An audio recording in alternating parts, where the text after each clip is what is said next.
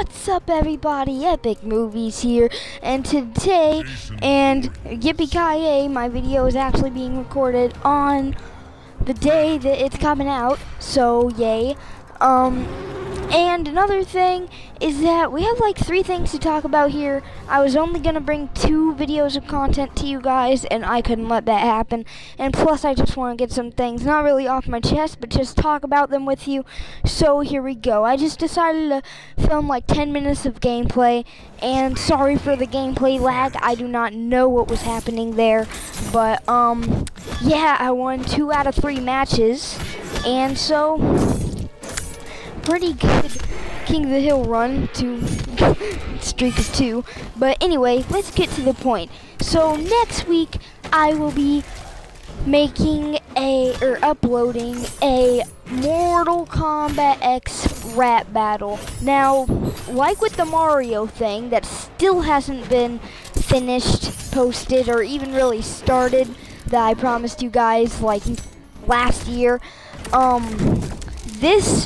so I'm not going to promise it next week, but next week is going to be where I try to upload it. So be expecting it next week. And it is going to be Jason Voorhees versus Predator. Now, besides the fact that I've never even watched any of the Friday the 13th or Predator films except for Freddy versus Jason versus Freddy, whatever, I won't have that much material, so I guess I'll just have to go off of what people told me and off the game. So, and before you tell me I'm copying rap battles of history, I guess it kind of is, but it's suckier because it's my first rap battle, and it's not like in real life, so it will be in the game.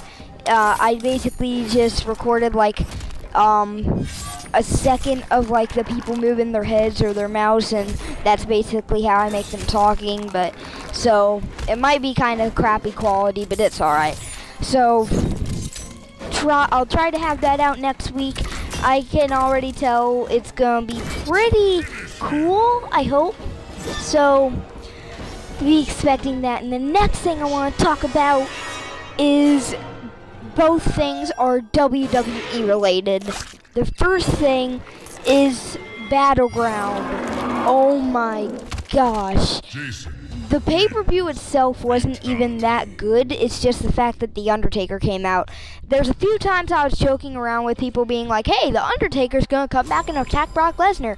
But I wasn't actually expecting it to happen. Hey, I never realized I actually ranked up there. But, so, that was awesome. And about this Raw a couple weeks ago, I don't know if you guys knew this, which you probably did because the announcers were talking about it. John Cena actually broke his nose during the match. Seth Rollins brought his head down, kneed him in the face, and broke his nose. And spoiler alert if you haven't watched Raw yet, which you probably have, but John Cena still went through, conquered, put Seth in the STF, and won. Now, I'm a John Cena fan, not only the heck was that? Something flying in my room? Not only because I am a kid, that's not why. I like that he does charity work for other people and stuff, and before you go saying, oh, Cena sucks, he's just hiding behind that, I think he is a good wrestler, and yes, there have been some times that he's buried some rookies, but like with the Nexus, but I think it's alright. So, if you don't like, he's not my favorite though. My favorite is probably Brock Lesnar or Dean Ambrose, and then my third's probably like Kevin Owens. But, if you don't like Brock Lesnar, you've got to admit, you have to at least have some respect for the guy. He finished the match with the broken nose, and I know people have been through worse. I know Mick Foley got his ear cut off, or half of his ear cut off or something during a match and finished it. Sabu had his muscles come like out, like you could see his like muscles, and he finished the match.